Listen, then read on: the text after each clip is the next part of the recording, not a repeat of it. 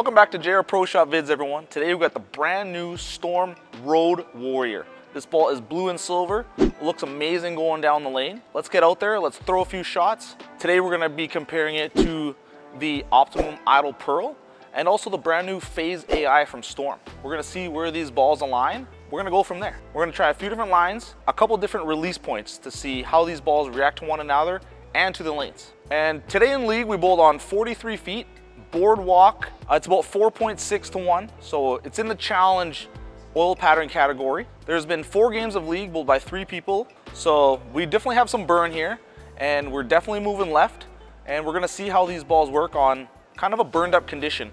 Probably game 5 or 6 here, league/tournament play. This ball, it has R2S Deep Pearl. What does that mean? It's a little bit different than the R2S of the other bowling balls. It's meant to go a little bit further down lane and just clear the fronts a little bit easier, right? It's got a little bit more skid to it before it starts getting to roll and starting to hook. So if you're bowling on drier lanes or lanes that have a lot of friction built in, this is gonna be a really good ball for that kind of scenario. We also have the same core as the Road, the black and red. That was a hybrid though, and you can watch that video here. We did a ball review on it a while back. All right, as you can see in the first few shots, I was standing on 37 and I was kind of trying to feed that ball out to 10. You can't get it too far to the right. And this ball was really angular down lane, cleared the fronts really well, just like it said in the write-up. I then switched to the Storm Phaze AI, and I already know this ball is gonna roll a little bit earlier and it's gonna be smoother off the back end compared to the Road Warrior here. And you can really see that ball get into a roll in the mid lane way sooner than the Road Warrior. And I missed right a couple times and it was able to roll in the mid lane and make its way back to the pocket and hit flush. I also missed left once or twice there, and that was also okay with the Phaze AI just because it read the mids a little bit better. As you can see, the Road Warrior a little further down lane, more sharp in the back end, so maybe just a little bit too much oil right now for the Road Warrior. I then used the Optimum Idle Pearl, and this ball is definitely longer and sharper than the Phaze AI. As you can see, I missed in a couple times and I just didn't see the friction at all, just went straight through. Got a light strike and then I left a 2-8-10, right? So that's a telltale sign that that ball is just a little bit too clean through the fronts, not enough mid lane. So then I moved my eyes to the right, made sure I got that ball to the dry and it went through the face. So the Optimum Idle Pearl, definitely sharper, way more sensitive to the dry boards. So once I moved my feet left with the Optimum Idle Pearl, it looked much better. Got a couple flush strikes and then I left a 4-pin. That ball definitely corners the hardest out of these 3, where the Phaze AI rolls the earliest and the Road Warrior definitely hooks the least. So then I threw a couple with the Road Warrior, moving left, right where I threw the Optimum Idle Pearl.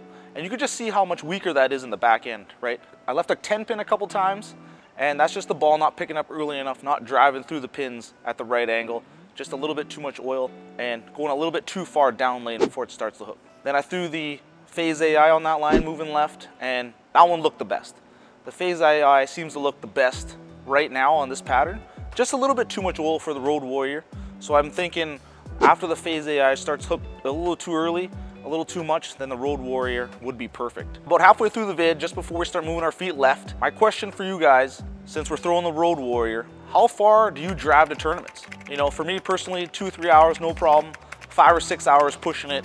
Over that, we're flying, right? How far do you drive to tournaments? Let me know down in the comments below.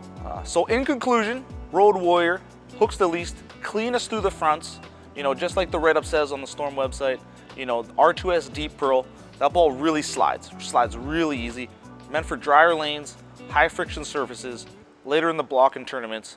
But this ball is gonna be really, really popular, especially later in the day in tournaments. I can just tell.